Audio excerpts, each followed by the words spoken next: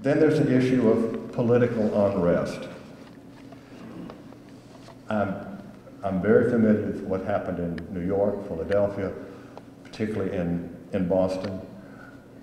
But in 1765, the Commons House of Assembly of South Carolina, which, as one Tory newspaper editor said, had a very exaggerated opinion of itself.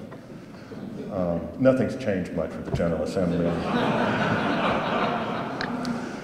But in 1765, they passed a series of more than 20 resolutions, including one that said, in taxing ourselves and making laws for our own internal government, we can by no means allow our provincial legislature to be subordinate to any legislative power on earth. That's treason. They're saying, Parliament, you have no right to legislate for us. In 1774, the First Virginia Convention elects its delegates to the Continental Congress. So does South Carolina, which also appoints a general committee to overlook revolutionary activities. The association boycotting British goods is in place throughout the colonies.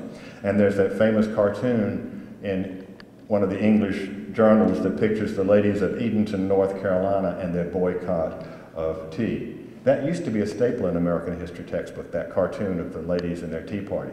It's not there anymore. It's not there anymore.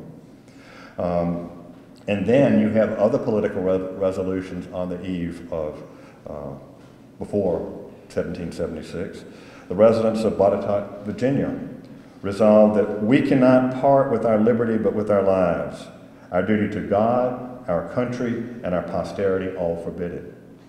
And in May 1775, the residents of Mecklenburg County, North Carolina, passed what has been called the Mecklenburg Declaration of Independence, which said that the citizens of the county should be a free and independent people. So there are plenty of examples that are out there that can be used either with or perhaps instead of what necessarily happened in Philadelphia or in Boston.